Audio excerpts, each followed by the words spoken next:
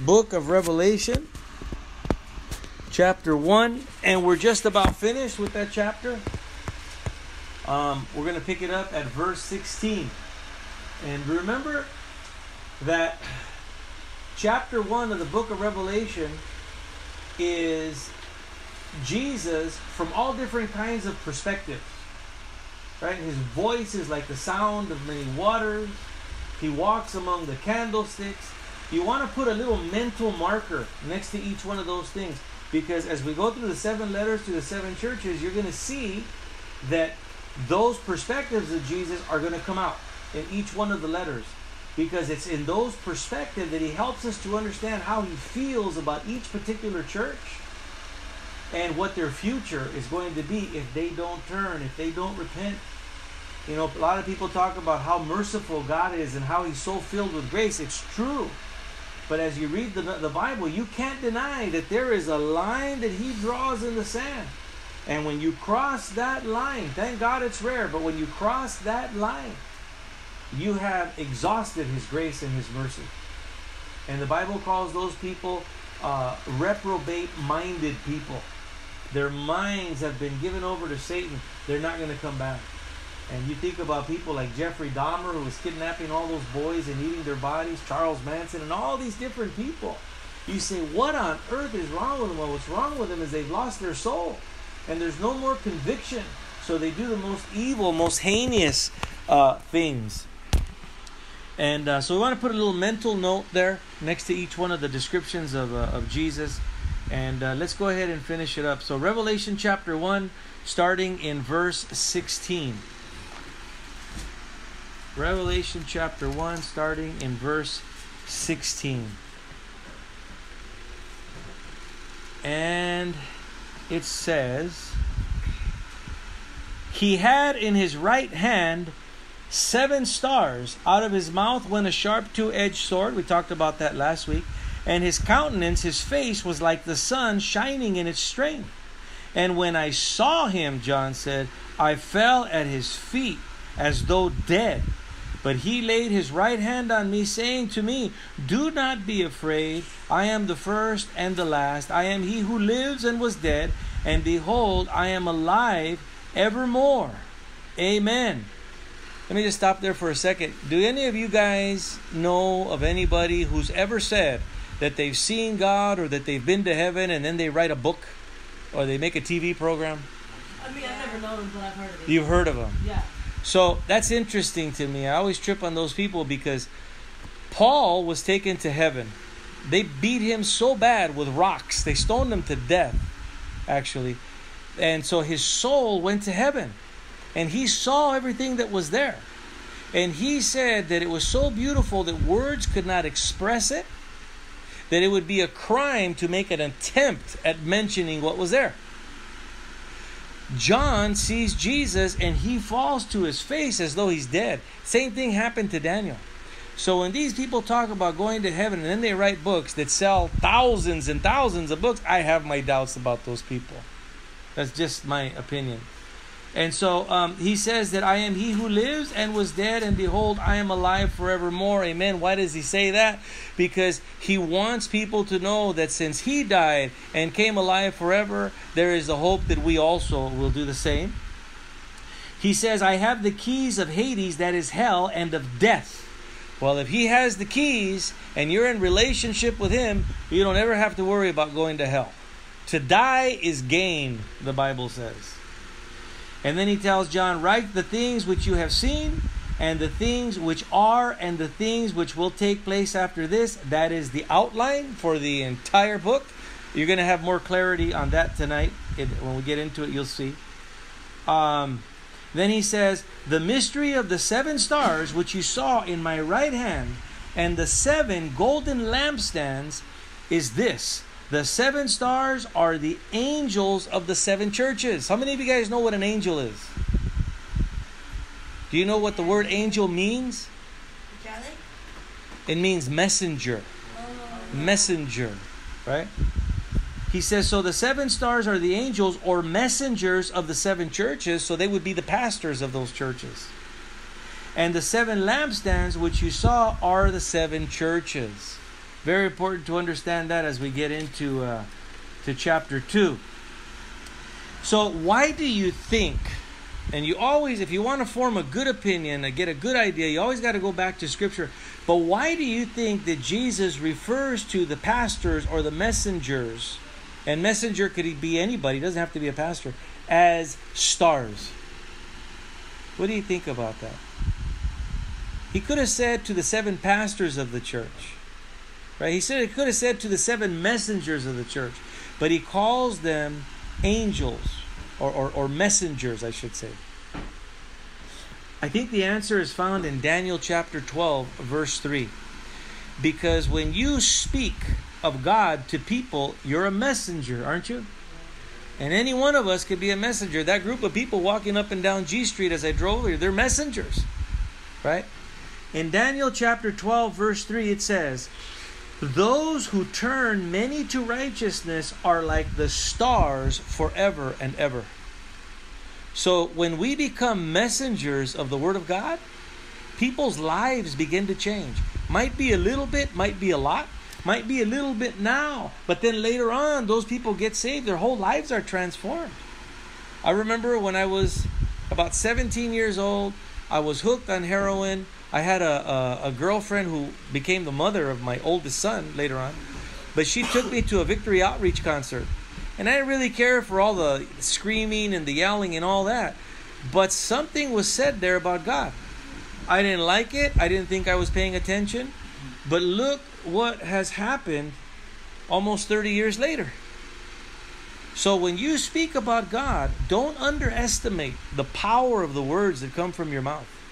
And when those lives change, someday you're going to go to heaven. I don't know what it's going to look like, but you are going to be like shining stars forever and ever. You will stand out above the rest of the people that are there, is what it's saying. Okay? It also says in verse 16 that those stars are where? In his right hand. Meaning what? Yeah. If you're a messenger, you are under God's special protection. Nobody can harm you unless He gives them permission. And I have heard story after story after story about people who are witnesses for God. They get in dangerous circumstances and their lives are spared. How many of you guys went with us on Monday to Hardcore? Okay. You know that guy that was up there, Bobby Mercado? My brother was Bobby Mercado's connection in the early 70s, right? Bobby was a heroin addict for many years, did a lot of time, the whole thing. When Bobby got saved and he started going into the prisons to preach the word, he's a chaplain, right? At one point, there was a guy in the county jail that was a real mobster. I didn't know him personally, but I knew of him growing up. And when Bobby went in there, they said, "Hey, Bobby," I won't mention his name, "this guy wants to talk to you. Follow me." And they escorted Bobby to the showers. And this guy was waiting for him. And this guy knew Bobby. They grew up a couple of towns away from each other. And he said, "Hey, Bobby, I need you to do me a favor." Bobby said, "I gave my whole life to Christ. I'm not about doing anybody any favors in here." And he said, "You effing bitch." He said, "I should take your life right now." And Bobby just stayed quiet. He said he was waiting for a sharp broomstick to go into his back. And then after they waited there for about 30 seconds, Bobby turned around and walked out of the showers. This guy that told him that, I know who he is. He has killed many people. In fact, he just got out of prison. He was in prison over 40 years for a contract murder. He killed a doctor, this guy. But he killed many people and killed more people when he was in prison. This guy had no problem killing Bobby. But he didn't do it because Bobby was a messenger and God had him under special protection. That's the guy that you saw on Monday. Sometimes he shares it. Wednesdays you'll hear him share that story. And then, of course, verse 19 is the outline for the entire book of Revelation. So pass these out, Greg. As he's passing that out, I'm going to read it again. Verse 19, here we go. This is Jesus telling John, what? to write the things which you have seen, and the things which are, and the things which will take place after this. If you understand that verse, you will find it much easier to understand the entire book. So when you get home later on, or whatever, this is what I want you to do. You see where the first little castle, it's a church, is right there? Draw a line.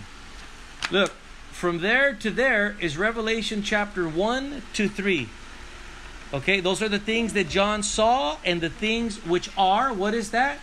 It's 2,000 years of church history, which we are coming to an end at. All right? And then from there to the other side, where it says the book of Revelation, right on top, Revelation chapter 6 through 19. I'm going to have this here for you guys afterwards, so you can write it afterwards. And what is Revelation chapter 6 through 19? The 7 years of tribulation. All laid out right there in the middle. And then at the end, where you see the other little church there, on that side you write Revelation chapter 20 to 22. And what is that? That is the second coming of Jesus Christ. That is the judgment for all the people who were not in relationship with Jesus Christ. They're sent to hell. Others are sent to heaven. And then, of course, the new heaven and the new earth. So if you keep this and look at it every once in a while, it's going to help you to understand not only the book of Revelation, but the entire Bible. Okay?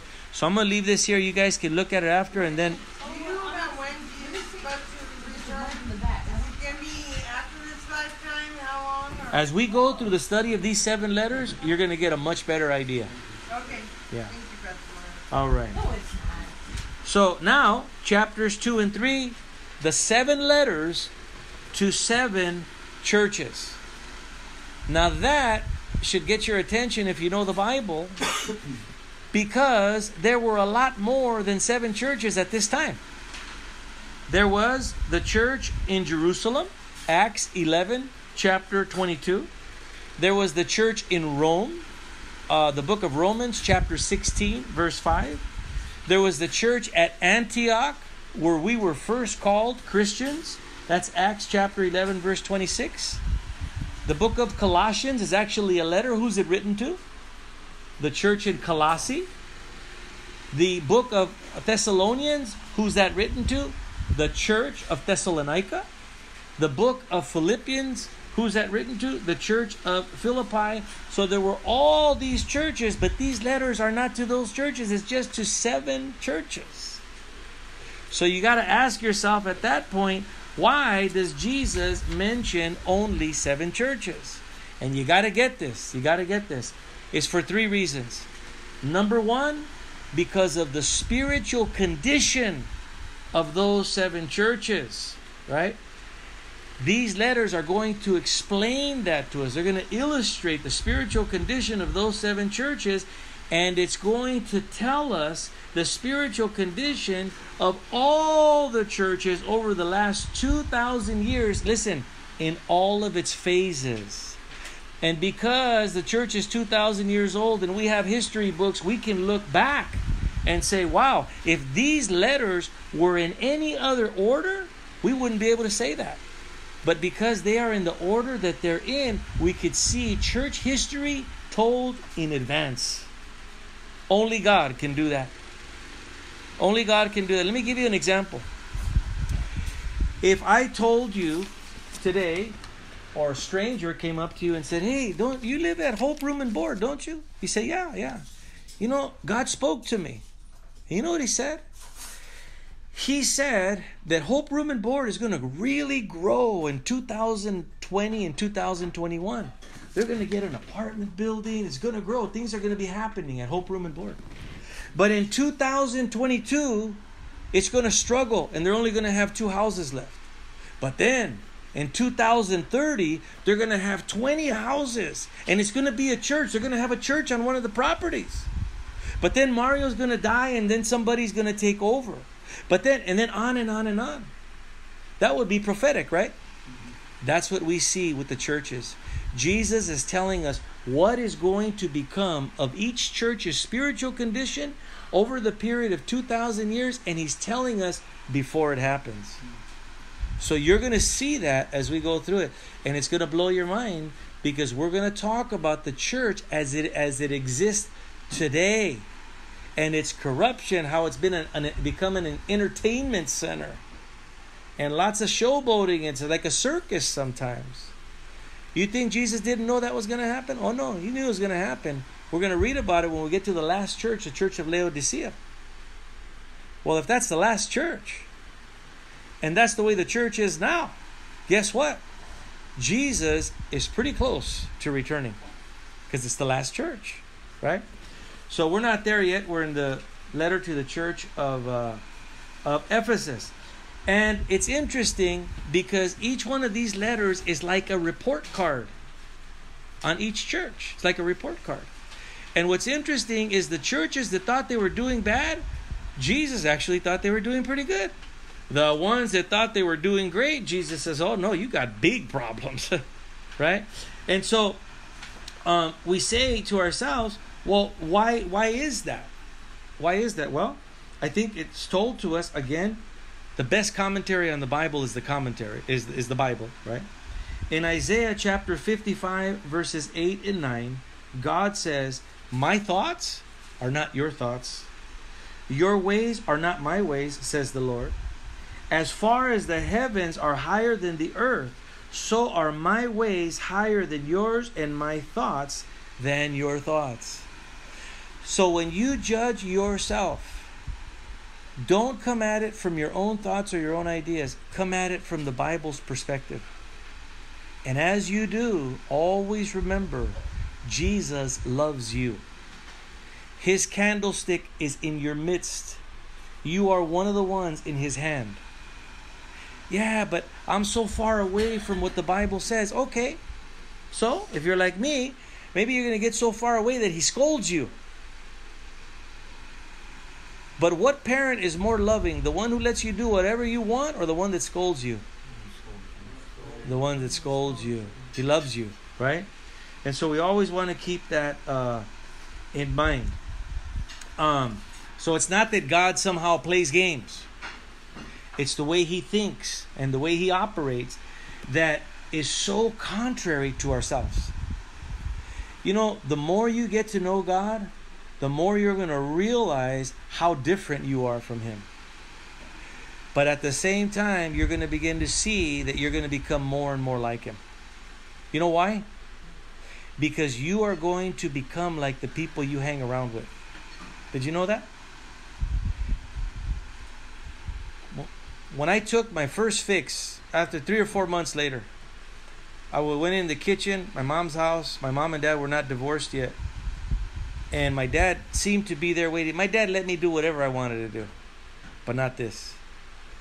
And he said, hey, I want to talk to you. My dad's kind of a big guy. And I said, talk to me about what?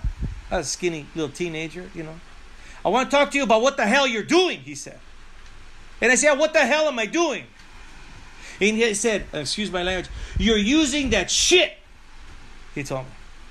And I said, how do you know I'm using that shit? You know what he said? Because I know who you're hanging around with. I had no more words to argue the accusations. If you tell me who you're hanging around with, I'm going to tell you what you're doing. That's just the way. That's human nature. Right? So that works in a positive sense too. If you're spending time in the Word and prayer and devotions with the Lord, I already know you're becoming more and more like him. Right? Human nature. All right. So the second thing about the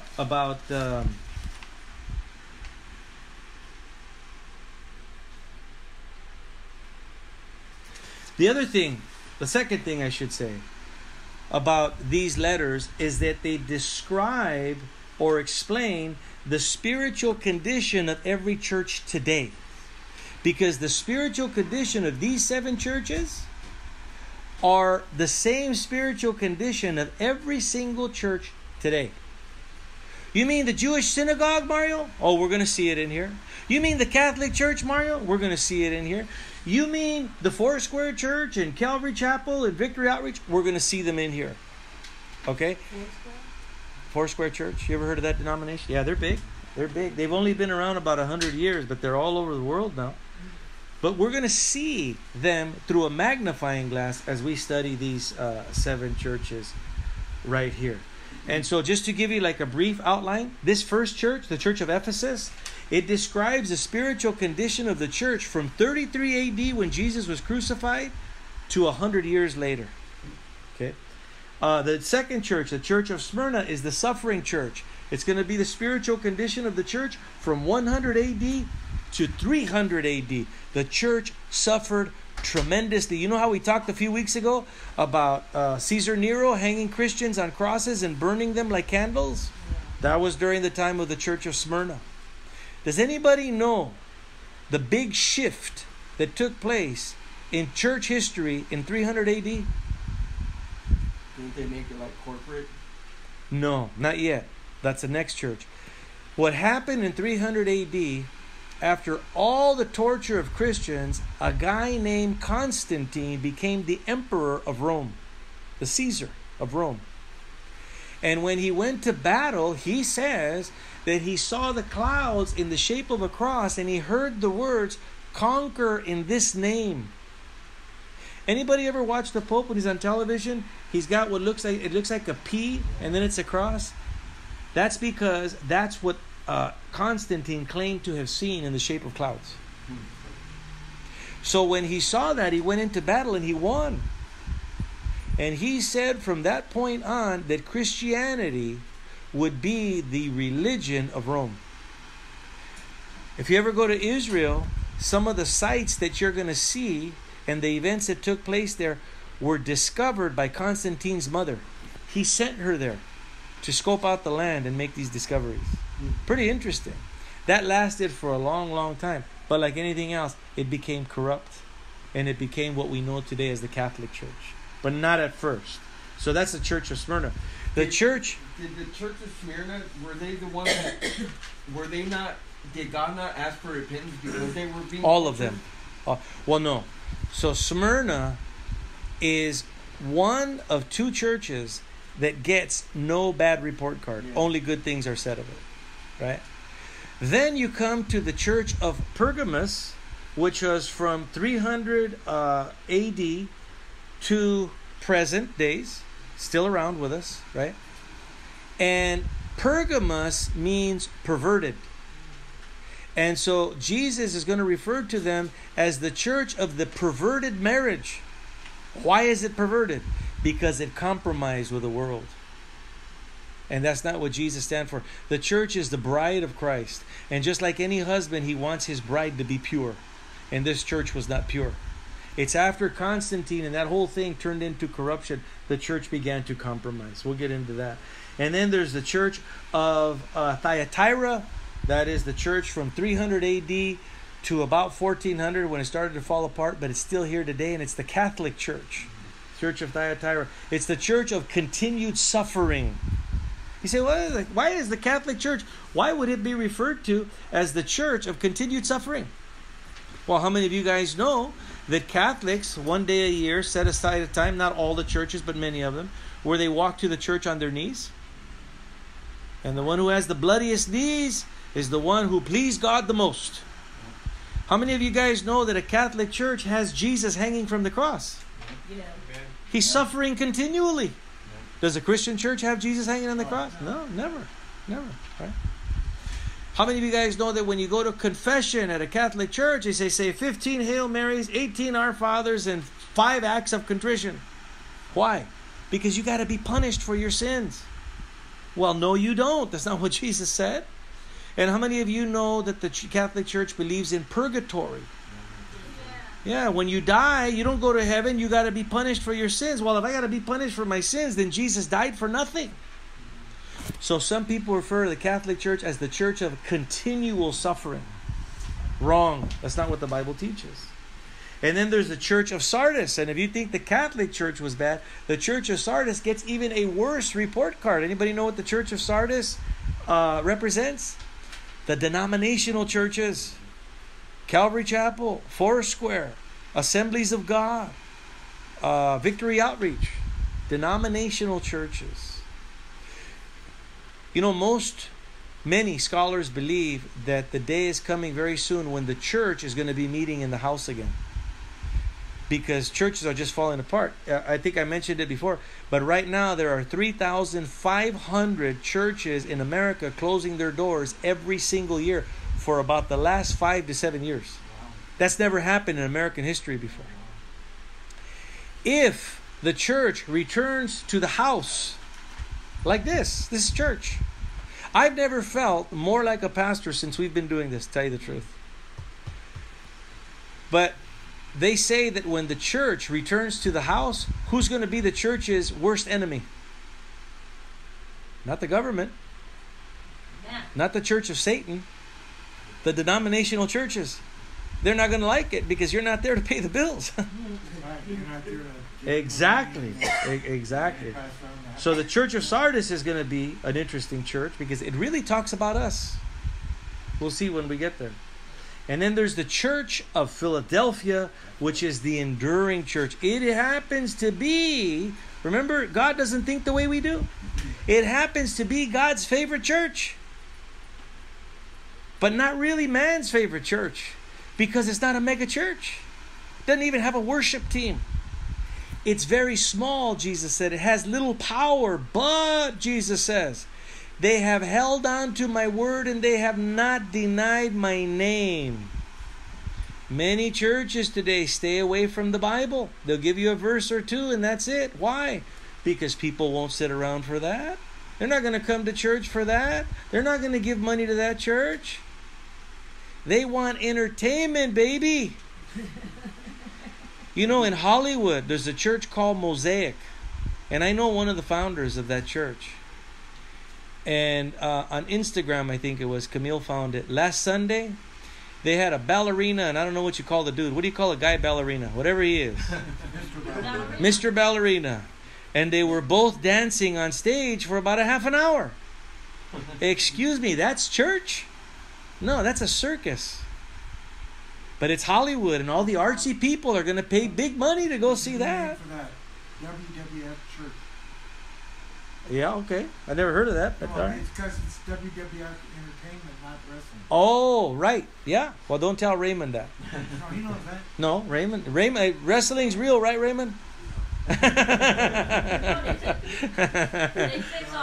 But you understand where the church is going, right? Nobody wants to go to church no more, so we're going to entertain them. Jesus says, no, we never compromise like that. The church is for the Bible, and the Bible is for the church, period. Well, what if the church don't grow? That's none of your business. In fact, when you go through the Bible, people who are saved are always a remnant. They're just a few. They say that there were billions of people on the earth in Noah's day. How many people were saved from the flood? 8. God's true people are always just a remnant, never the majority. And then the last church is the church of Laodicea. That's the compromising, or they call it the emerging church of today. Emerging, why emerging? Because it's emerging with the world. Some of those churches you go to, you say, man, I can't see that this church is any different from the VFW or the YMCA. It's all the same. Yeah, because they're not doing anything with the Bible, right? So, yep, the YMCA. So as we go through the 7 letters, you're going to wake up to a lot of things. And you guys, let me tell you something.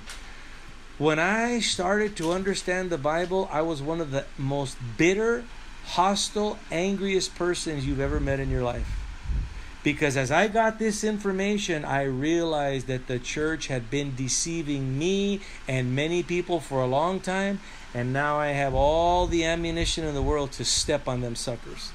And I did it in Narcotics Anonymous too. I would go to meetings. I would let them suckers have it. They didn't want me to share. Seriously. But after some years, I let go. I vented all that anger. And Jesus spoke to me, not in words, but just in my heart. And he said, Mario, how many people are saved now? And I said, none. He said, that's right. You gotta love them before you can preach to them. Right? Not bitterness. Not bitterness. And then the last reason, or what we see in the church, number 3, is that each of these churches are going to describe our own personal spiritual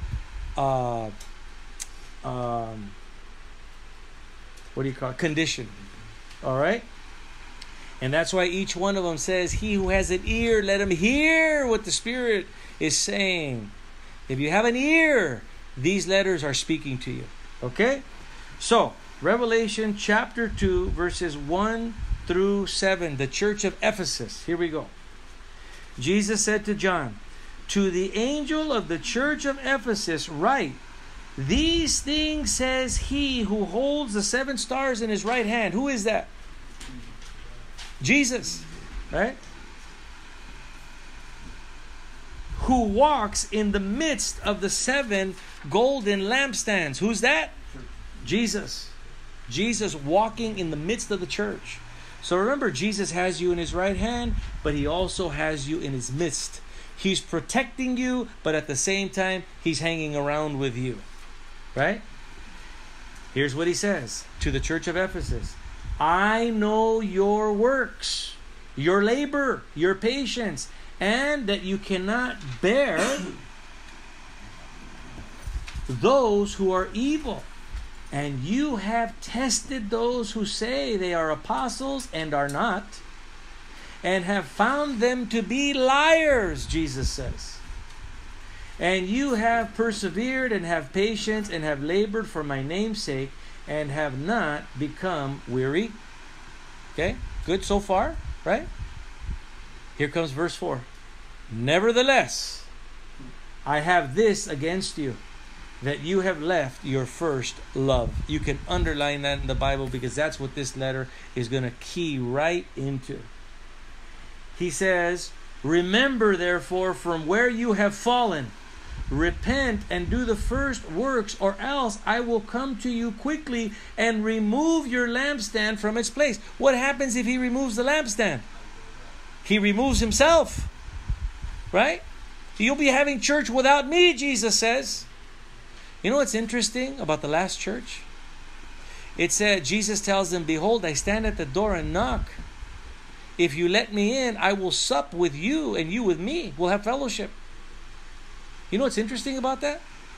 Jesus is outside the church. He's supposed to be inside. He left the church. You know what else is interesting? They kept having church. There are some churches today having church minus Jesus. It's an amazing thing. He says, but this you have, that you hate the deeds of the Nicolaitans, which I also hate. Jesus doesn't hate the Nicolaitans. I'll tell you who they are in a minute. He doesn't hate them. He hates their deeds. Very, very rarely will you find Jesus saying, I hate an individual. Right? Bless you. Thank you. And then verse 7, he who has an ear, let him hear what the Spirit says to the churches. To him who overcomes, I will give to eat from the tree of life, which is in the midst of the paradise of God. So the name of each church will tell us how Jesus feels about the church. The church of Ephesus, the word Ephesus means darling or desired one. It is the wife of Jesus and he loves her very much. This church is precious to Jesus Christ. Okay? So let me give you a little bit of a background on the city of Ephesus, because that's going to help us to understand the church. There's a church here in San Bernardino that you guys were going to over here. What was the name of it? The Way. The Way. Now, if I was living in China and somebody wrote to me about the church called The Way in the city of San Bernardino, and I knew about the city of San Bernardino, I could get a pretty good idea of what kind of church that is. It's not Mosaic. Mosaic's in Hollywood. Mosaic wouldn't be in San Bernardino. But that church, The Way, is in San Bernardino. Well, I know right away. They're feeding the hungry. They're housing the homeless. They're evangelizing in the streets. Why? Because you need to do that in San Bernardino. You won't get anywhere doing that in Hollywood. Right? So the name of the church tells us how Jesus feels about the church, but the city it's in tells us a little bit about the church as well. Right? So in that city, in the city of Ephesus, which was a beautiful city, there was the temple of Diane. Diane was a goddess who evolved from Semiramis in the book of Genesis, who was the wife of Nimrod. So Satan doesn't have any new tricks, but he knows how to repackage. And so Diana is just repackaged. So she is the god of multi-breasts. She's a very grotesque god. She is the goddess of fertility. Hey, you got married, your wife can't have babies, go to the temple, Diane, pray, give your money, and your wife will have babies. Right? Her temple that they had built on the hill, which is called Mars Hill. You guys ever heard of Mars Hill? Acts chapter 17. It was a real place. The temple was built on top there. The ruins are still there if you go there today. Okay? And it was a big, beautiful temple. It was one of the 7 wonders of the ancient world because it was 340 feet by 165 feet. Okay? That means, you see these lots going down the street, all these houses? If you take 9 of them, okay, that would be how wide the temple was. Now go back, 5 blocks. That's how long the temple was. It was huge. Today we build buildings like that. Back in those days, that was an engineering mystery. Are they still around? What's that? The temples? The ruins. The ruins of this temple are still there. Wow. It had 120 Roman columns that were 60 feet high. The place was huge. Inside of that temple lived the priests, and listen, 1,000 male and female temple prostitutes. The prostitutes raised money to support the building and pay the priests. So you would go in there and go get with a prostitute if you wanted to, or on the weekends, all the prostitutes would come down the hill and get with the men. Well, what were the male prostitutes doing? Same thing. Wow. It was whenever we talk about cults and false gods, we're always talking about the most heinous, the sickest things your minds can imagine. Okay? They also, if you read the book of Acts, they used to make little statues and big statues of the goddess Diane, and they would sell them. Kind of like the Catholic Church. Yeah, kind of like that. And this is another way that the craftsmen and the priests would raise money. Right? It also housed, this temple, inside the temple, was the first bank the world had ever seen. So the whole banking system came from this temple. We wouldn't have banks today if they didn't do that here. Pretty amazing, right? In Acts chapter 19, you read that Paul went to Ephesus and he preached, and a riot broke out there, and thousands of people got saved. Acts chapter 19, you could read all about it. When that happened, there was a guy named Demetrius who was one of the craftsmen of these little idols. He went to the not the stadium, but not the arena, but the not the Colosseum. What do you call it? The theater of Ephesus. Check it out. It had 24,000 seats. And there he pulled everybody there, and he started to talk bad about Paul and about Jesus. And he said, "Look what these fools are doing to our city and our economy. There's thousands of people becoming Christians. They won't get with the prostitutes anymore, and they won't buy these little idols. We're going broke." And he got them all stirred up, and a riot broke out. They used to say, scholars say, that wherever Paul preached, there was either revival or riot. But he never left the place the same again when he did leave. Yeah. It also housed the 3rd largest library of the ancient world. Okay. It fell apart during an earthquake, and in 1978 they reconstructed the face of it. If you go there, you could see it, or you could Google, you see pictures of it. But this library held 12,000 books. You say, well, that's not a lot. They were made out of papyrus.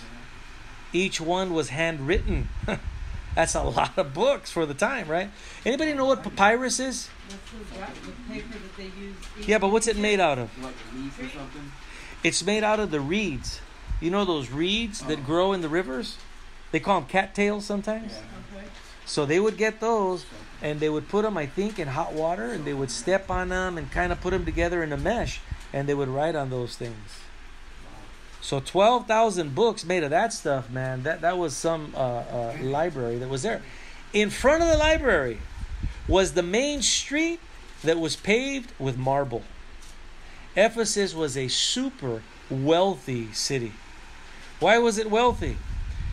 Well, that was one reason, but there was another reason. It had a big harbor like San Pedro and Long Beach. Fish? Harbor. Well, I'm saying. No, well, trade. Okay. Trade. Have you guys ever thought? Do you guys know that the state of California is the 20th largest economy in the world? Did you know that? In the world. And California has more money separates from the rest of the United States, then the rest of the United States becomes the 5th largest in the world instead of the number 1. So California is wealthier than most nations in the world. Anybody know why? Because we got prostitute people here. G Street. Got rich people here and stuff. No, the rich people came after. Let me tell you why. Central Valley. If you are getting a shipment of those clocks from China, I'll bet you it was made in China. But you're in Las Vegas, Nevada. Where do your clocks have to go before they get to Nevada?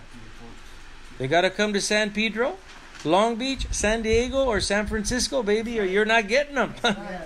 So everything for Utah, Nevada, Arizona, probably New Mexico, Utah, you got to deal with California. Well, and to make more money, they can come from the East Coast. Well, and I think on the East Coast they go around the They send them by train. but they go around the other way in ships. So from the east, if you look at a globe, you can come across the Pacific or go the backside Atlantic. But There that's you why go. they made the canal. Yeah, man, that could be. The other thing is, the city of Ephesus had crossroads, right? One of the things that puts San Bernardino on a map is that it is right in between the 210 freeway, the 10 freeway, the 215, and very close to the 15 and very close to the 330. So if you want to go to any one of those surrounding cities, you got to come through San Bernardino, right? Ephesus had crossroads. If you wanted to go to some of those other major cities, you had to go through Ephesus.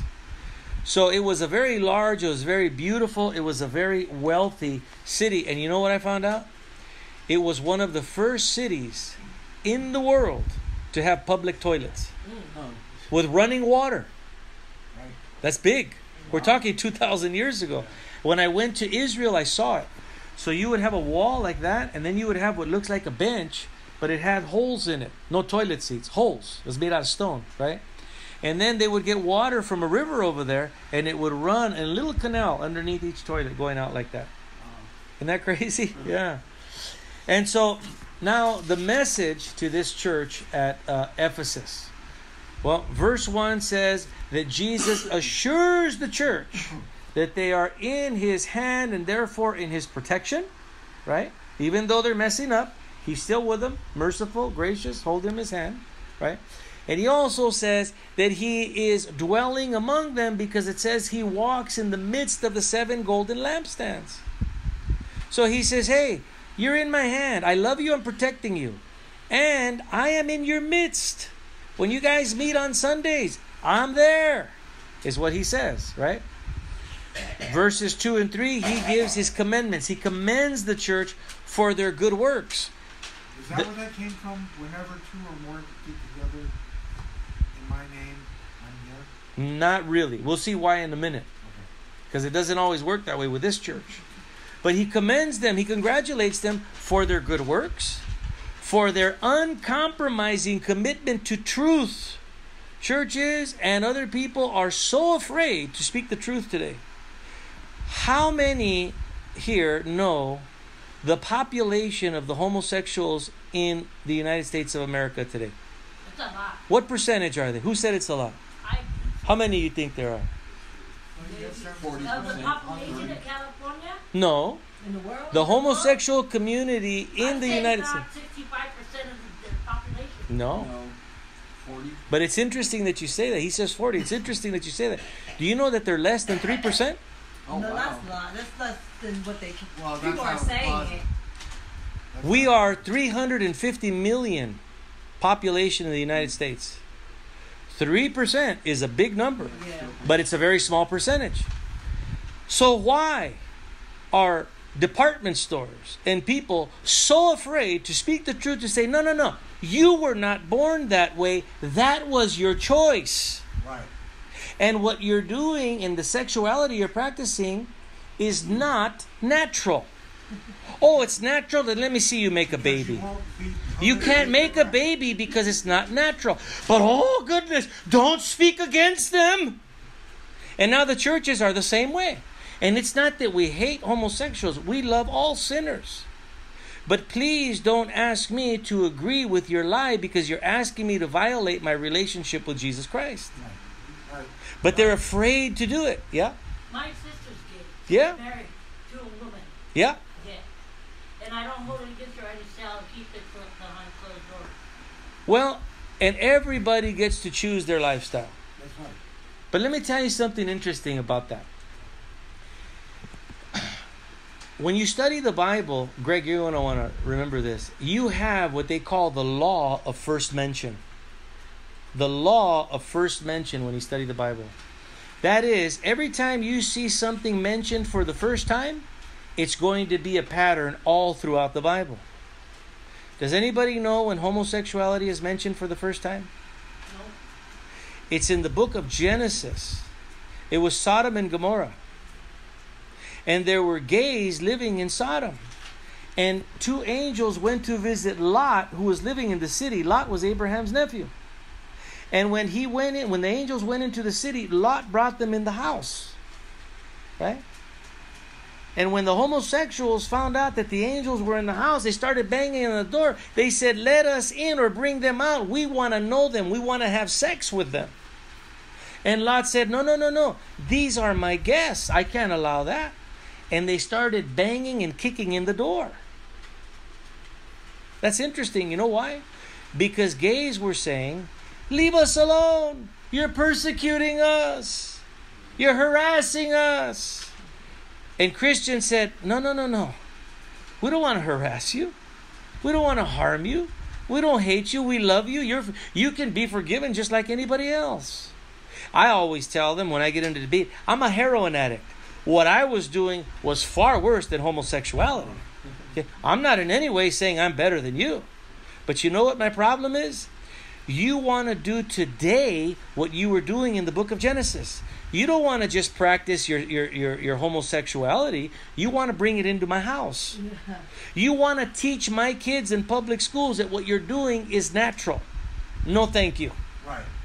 You want to have drag queens go to preschools to read books to the children. Do you know that they're doing that now? Oh, yeah, Social my Security daughter, is my processing. sister adopted a boy. Yeah. And her and her wife is dating him, like the family. So you understand that where truth is concerned, we speak it with love, but we never deny it. Yeah. Because to deny the truth is to deny Jesus Christ. And think about when he went to the cross. He didn't do it denying us. He did it out of love. Right? So we don't hate that community. We love them. We forgive them. God would forgive them if they would repent. Right? But at the same time, we say, wait a minute. I'm not going to believe your lie. So I have a thing from Social Security right here, Mario, that says Social Security is processing some claims for same-sex couples. sure. What made you take a picture of that? Because it's just ridiculous. So let's continue reading. So they had an uncompromising commitment to truth. Jesus loved that. He says they had patience and they were consistent in all of these things. And then in verse 6, it's interesting. He says that they hated the deeds of the Nicolaitans, and Jesus hates the deeds of the Nicolaitans too. We're going to talk about what that is in a minute. So what were they doing their good works? Well, knowing the church, they were probably feeding the hungry, housing the homeless, caring for the widows and the orphans, probably having potluck fellowships, a couple of Sundays out of the month or whatever. They were doing good works. Jesus says, very good. That's good. I'm glad that you're doing that.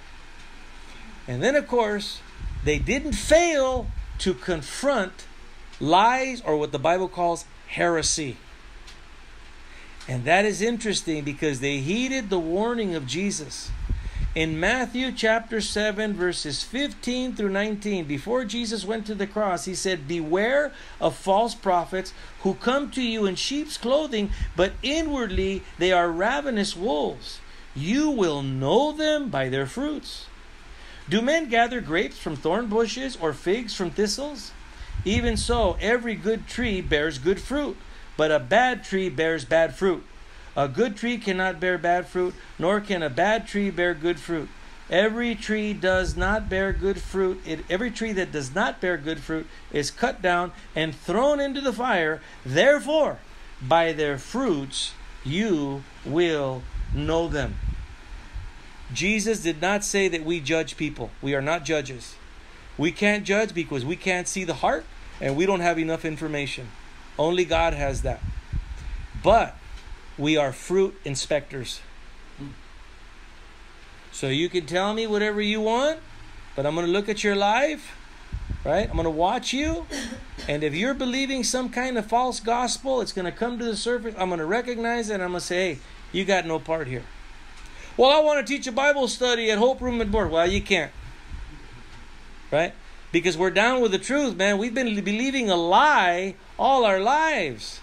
You know, before I came to the Lord, to my crazy mind, whatever was a lie was the truth, and whatever was the truth was a lie. It's completely twisted. It takes a long time to retrain the mind. You know, I'm still doing it. So we don't need that here, right? But we don't judge people. Not homosexuals, not false teachers. We don't judge them. But we judge their fruit. Why?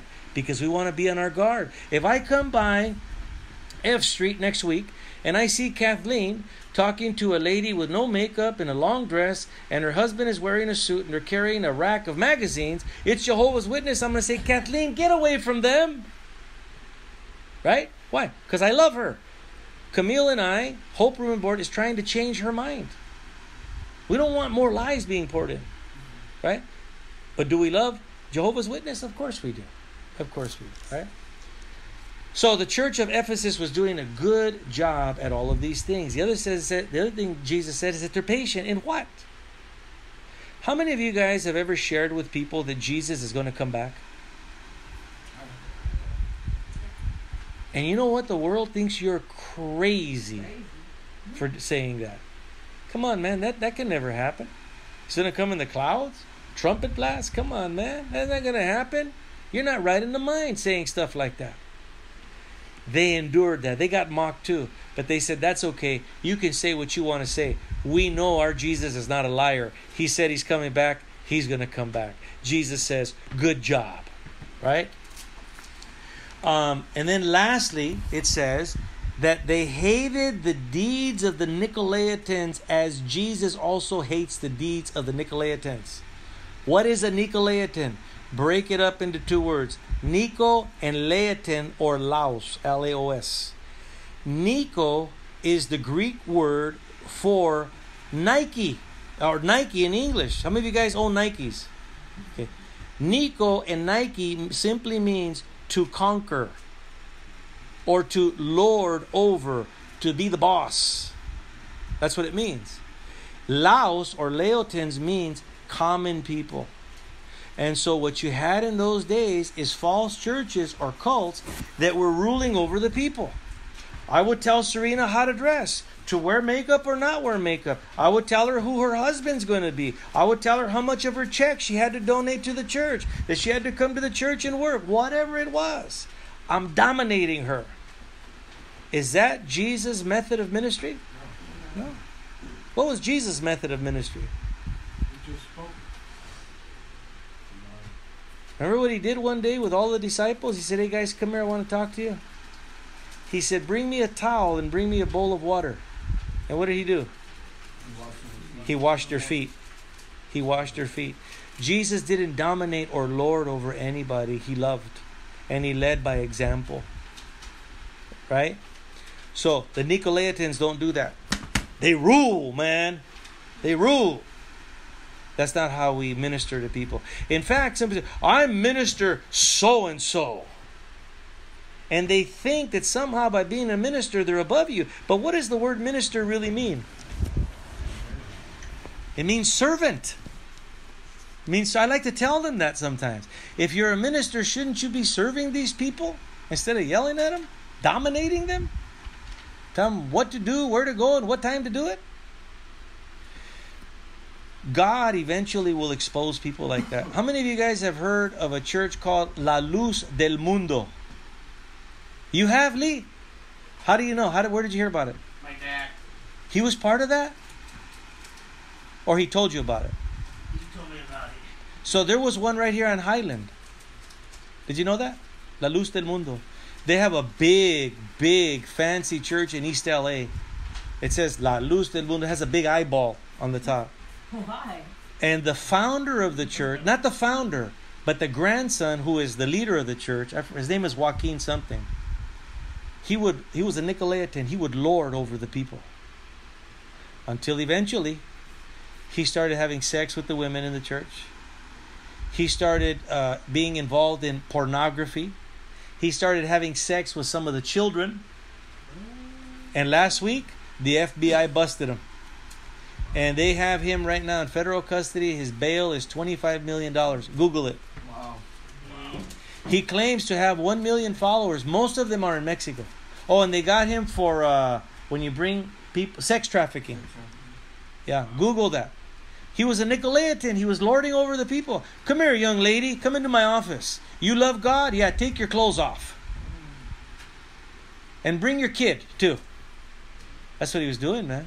He was a Nicolaitan. Jesus hates those deeds. Jesus would rather be compassionate, wash the feet of the people, lead by example. Not that Jesus wouldn't discipline. He scolded Peter, he scolded John and his brother. But at the same time, he was a minister. He wouldn't lord over the people, right? Were they in the Old Testament too? Were they in the Old Testament too? Who?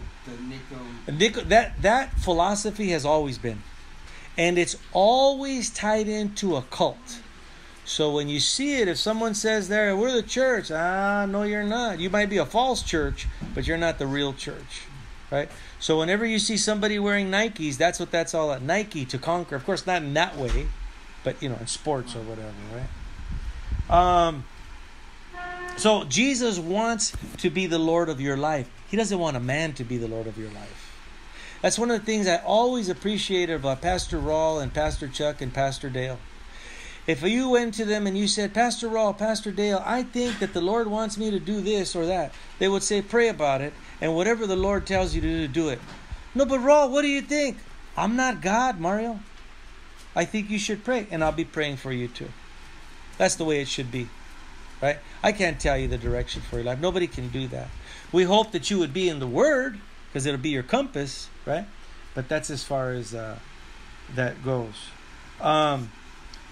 So the church in Ephesus was doing some things very good. They got an A+ in some categories, in some departments. But then, verse 4. Nevertheless, he says, I have this against you.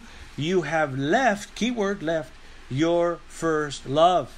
Remember, therefore, where you have fallen, repent and do the first works first, or else I will come to you quickly and remove your lampstand from its place unless you repent. Listen, good thing it says you left your first love. So if they say, oh, they lost their first love, that's not what it says. If they lost it, they wouldn't be able to return to it. They left their first love. So Jesus says you can repent. Does anybody know what it means to repent? It means to do a U-turn. It means to do a U-turn and walk the other way. I was sinning over here. I was moving in that direction. Now I'm moving in this direction. He says, do that and everything will be cool. Right? You know what happened? They didn't do it. They never returned to their first love. How do you know? Well, if you get a book with pictures, or if you go to the area of Turkey where the church of Ephesus used to be, there's no more church. Jesus removed the candlestick. They didn't repent, right? So what is this whole thing about this indictment? You have left your first love. Here's what it is. They were so busy serving the king that they didn't have time for the king. When they woke up in the morning, it was work, work, work, work. Start cooking the food, man. The hungry people are going to show up. We got to feed them. Let's get the homeless. The widows come at 1 o'clock. The orphans come at 3. We're going to take care of them. Got a potluck on Sunday. Got to paint the church. And Jesus says, no, man. All of that is secondary. You and I need to spend time together. You used to do that, but you stopped doing that. You used to be very passionate about me, but you're not anymore. You used to be in the Bible all the time, but you haven't picked it up in years. It's got dust on the cover. I want you to spend time with me. All that other stuff is secondary, is what Jesus is telling this church, right? And so Jesus finally removed its lampstand. He's not there anymore. And the church ceases to exist. Some of the other churches are still active in the world, but this one ceases to exist because they never turned around. And in a church or in the lives of individuals, if you stop having your devotional time with the Lord, you'll find that you begin to see and you begin to feel like He's not present with you anymore. He's there, but you don't feel it. The fire's gone. It's been watered down. He needs devotional time with us. Nowadays, I wake up between 5 and 5:30, something like that, and I go outside, and you know what I notice? Is right about that time, somewhere in that half hour, the birds start singing. And then I'm in prayer. And then I'm reading my Bible. And man, the day is beautiful. It takes a lot to ruin my day after that. It can happen. But it takes a lot. But that's where you want to be with the Lord. We're almost done. He says to the churches, this is the message to the churches. And then he says, to him who overcomes, he says, he who has an ear, let him hear what the Spirit is saying. Again, if you have an ear, this letter is to you individually as well as the church. And this is what he says. To him who overcomes. So the fire's out. The passion is gone. You haven't spent a morning with the Lord in 5 years. He says, overcome. Overcome what? Whatever it is that is standing in your way on those mornings. If you wake up in the morning and you got to smoke weed, overcome it. Get rid of it. If you call up your girlfriend first thing in the morning, put her off until 12, man. Spend time with the Lord. Whatever it is. If you jog, if you lift weights, that's good. But spend time with the Lord first. Because here's what happens. Once the morning gets going, you get phone calls, you got problems, you're working, call Social Security, whatever. And then you say, I'm going to do this and I'm going to spend time with the Lord. Then it's 5 o'clock in the evening, you ain't spend time with the Lord. And you know what happens? You have 3 enemies. The world, Satan, and your flesh. The next day, your flesh comes at you again, and you skip another day. Pretty soon it's weeks, then it's months, then it's years. And you haven't spent time with the Lord. He will remove His candlestick. You will feel that an absence of His presence. So He says, overcome those things. Man, just put it to the side. And set your alarm and wake up early, right? A cup of coffee helps too. Yeah, He says, I will give to those people who overcome to eat from the tree of life, which is in the midst of the paradise of God. So Jesus simply wants to be not number 2, number 1 in your life. And that's really what the first letter to the church is all about. Make Him number 1. He would say, remember, Mario, when you first got saved, you couldn't put the Bible down. If you went on a drive in your car, you had Christian radio on. If you were at home, you would read. And you never read a book till you were 37 years old, but you had all kinds of books about the Bible that you were reading all the time. If you were ever there and now you're not, it is so simple. You say, what do I do? It's so simple. Tell Jesus, repent. Tell Him, I have fallen out of love with you. Help me to get back to where I was. I've had to do that over a period of time, a few times in the past. let me tell you, He comes on like a wildfire because He wants that for you. You'll see. You're going to start meeting people like, wow, I just met this guy at the payphone. Man, he's telling me about the Bible. Somebody sent me a book. It's not the Bible, but it's a book about the Bible, and I'm all turned on again. He'll rekindle that fire because that's what He wants. He's desperate for your love. You know, the Bible teaches us that God created everything in the world. How? With His breath. With His breath, He spoke it and it came to being. But what did God have to do to save us from our sins? Send His only begotten Son down To earth. die. To die. What is more precious to God? All creation or your soul? Your soul. He wants to spend time with us. He loves us that much. So man, get on board. And if you happen to be on Olive Street, get with Greg in the morning. Say, Greg, what are you reading? Explain it to me. And he will. If you're on Greenwood, I don't think anybody's here from Greenwood, but if you're on Greenwood, start a conversation with Bobby. He knows a lot about the Bible. Or wherever you're at. And if you say, well, I'm at a house, nobody really knows about the Bible, then you are going to have to be the teacher. Pick one up, start reading it, and talk with somebody else in the house about it. Because that is going to be the freedom that you've been looking for. You know that empty spot that you have inside you, that empty hole? It's going to get filled when you start doing this. And here's the deal. Do you know that God made us in His image? Yeah. If God made us in His image and we don't fill ourselves up with Him, we're going to fill ourselves up with something. If you're thirsty enough and you want water, you're going to drink a Coke if I bring it to you. It's going to just make you more thirsty. If I bring you salt water, you'll drink it. No. You will. If you're thirsty enough, I guarantee you Yeah, will. But then you go crazy. You will. But you'll drink it. You really will go crazy. You can't drink And all guess that. what? When you try to fill up this void with something other than Jesus, you will go crazy. So you're going to fill it up with something. Fill it up with God. Sex won't do it. Drugs won't do it. Rock and roll? Hobbies won't do it. Rock and roll won't do it. It'll leave you feeling empty. There's a lot of people that died today around the world that died empty. Chasing some kind of crazy dream. We don't have to be that. He wants to give us life. And if we spend time with Him, we're going to taste it. We're going to eat it. We're going to swallow it. And man, it's going to take you to the next level. With that said, Greg, why don't you go ahead.